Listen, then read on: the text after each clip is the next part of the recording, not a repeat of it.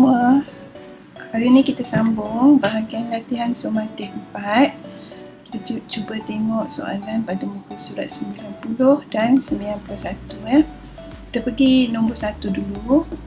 Jelaskan penyakit di atas kepada dua kumpulan berdasarkan ciri sepunya. Jadi kumpulan 1 ni, katalah kita buat yang ini ialah kumpulan penyakit yang tidak berjangkit. Kalau tidak berjangkit apa? Diabetes kan? Diabetes. Lagi? Kencing tikus. Dia berjangkit. Jadi sini kencing tikus.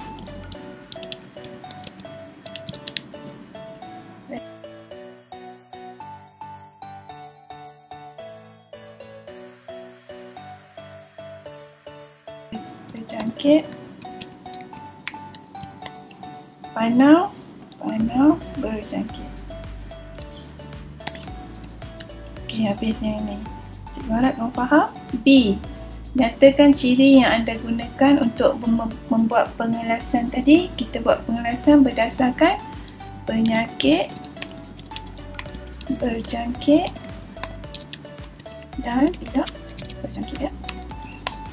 Ke pengelasan kita.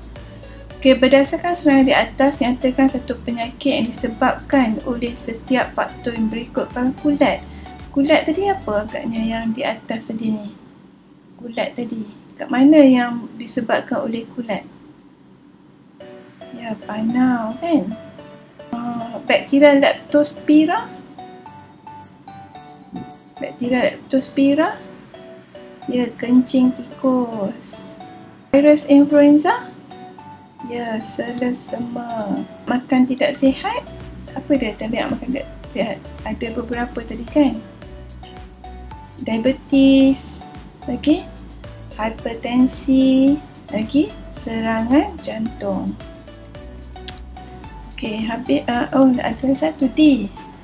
Penyakit yang manakah termasuk dalam program imunisasi bayi dan kanak-kanak? Yang mana ada suntikan vaksin. Yang mana ada suntikan vaksin, ya. Yang mana satu? Ya, campak. Betul. Okey, habis soalan nombor 1, kita pergi kepada nombor 2. Demam denggi berdarah merupakan penyakit berjangkit yang boleh membawa maut. Namakan patogen dan vektor. Patogen ni apa? Patogen ni mikroorganisma yang bahaya. Vektor ni ialah haiwan yang membawa patogen, ya. Jadi apa nama mikroorganisma yang membawa penyakit demam denggi berdarah tu? Apa dia?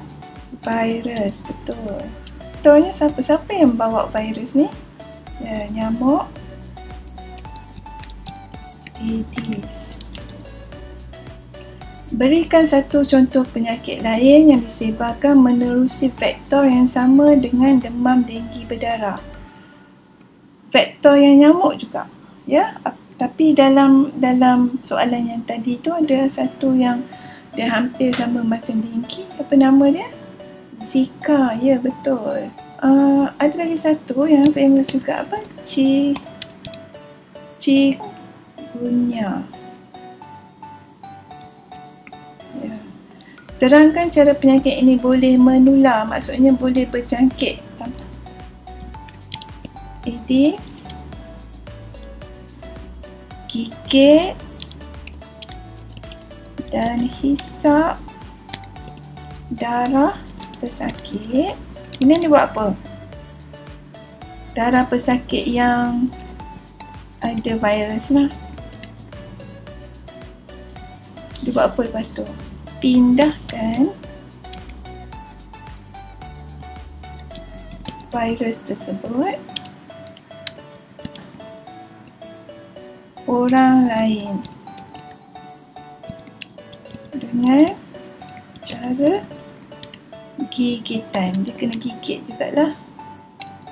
Okey. Jadi kita berhenti sini dulu, nanti kita sambung dulu dengan soalan nombor 3.